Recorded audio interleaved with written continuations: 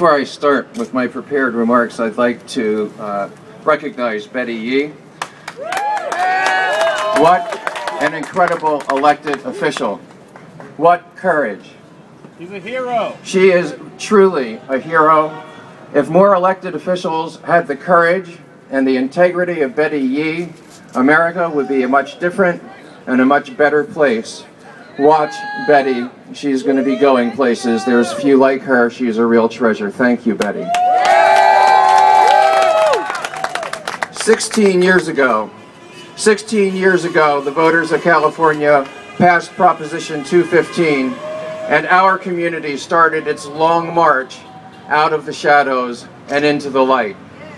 We relied on democracy and the rule of law and the support of our fellow citizens. And with extraordinary courage, the first pioneers of this movement shed the protection of anonymity, took off the cloak of secrecy, stepped out of their comfort zone, and showed the whole world the true meaning of compassion. Yes, we did. Yeah. At great risk to themselves and to their families, people like Dennis Perone and Molly Fry and Valerie Corral and patients like Elvie Musica made it possible for the first time in modern history for medical cannabis patients to get their medicine, to get access to the medicine that they need safely and affordably in an environment of care and respect and kindness. It was not easy then. It's not easy now. It's never been easy. It's never been easy. Ever since we passed Prop 215, we've been threatened, and we've been slandered, and we've been raided and prosecuted, and in too many cases thrown into the darkness of prison. Indeed, the law has been evaded and frustrated by the very people that we look to enforce our laws. But we have persevered. We persevered through the Clinton administration, and we persevered through the Bush administration, 2 terms. And I'm here to tell the world today, we will persevere through the Obama administration too.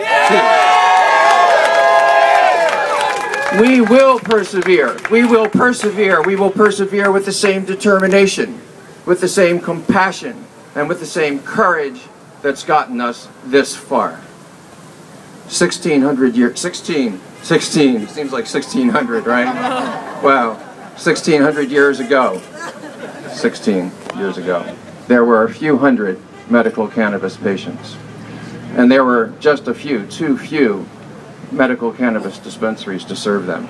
Now, there are thousands of patients. There are thousands of dispensaries. We have created so many good things. Patients have a safe place to access the medicine they need, and very often the medicine that they get is laboratory tested.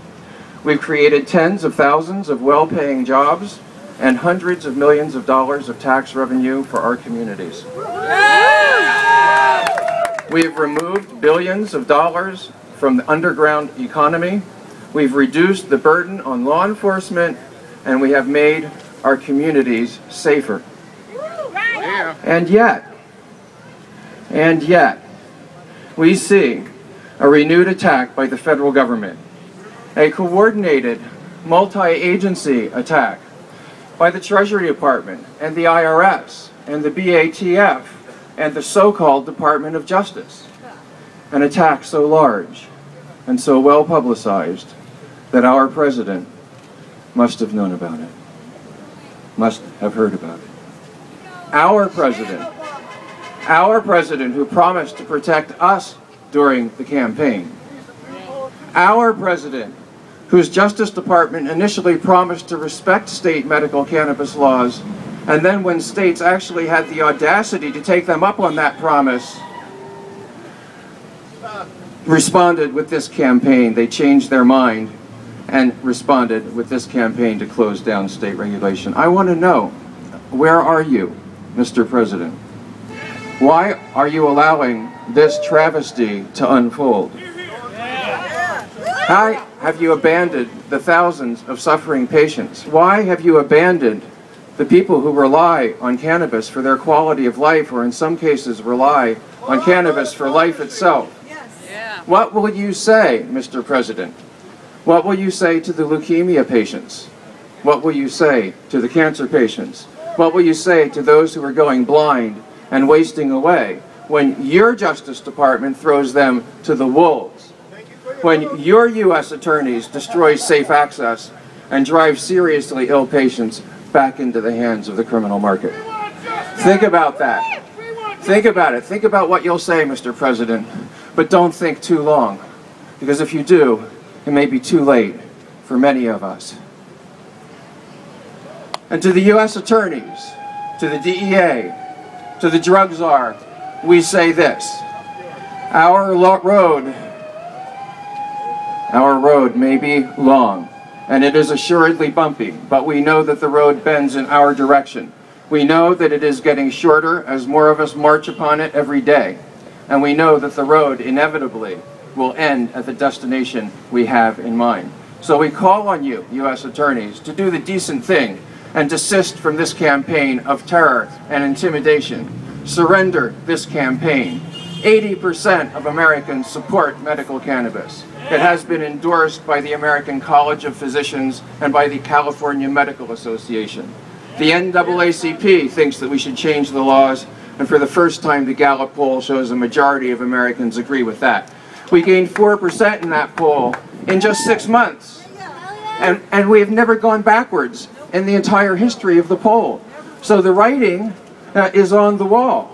The outcome is clear. The laws are going to change. The only question is, how many more will suffer before decency prevails? How many more patients will go without the medicine they need? How many more gentle, compassionate souls will be tossed into the darkness of prison? How many more jobs will be destroyed? And how much tax revenue will be eliminated from our communities that need it so badly? We want to know, Mr. Holder, we want to know, U.S. attorneys, how many more need to suffer before you do the decent thing and surrender this campaign of terror and intimidation? For one thing is certain, and one thing is sure: we have come too far and sacrificed too much to go backwards now. 16 years ago, we began our long march. We shed off anonymity and secrecy, and we put compassion into action. We stepped out of the shadows. We stepped into the light. We have tasted freedom. We have earned our freedom, and we're not going back. We're never going back. We're never going back into the shadows again. We have stepped into the light, and in the light we shall remain. Thank you.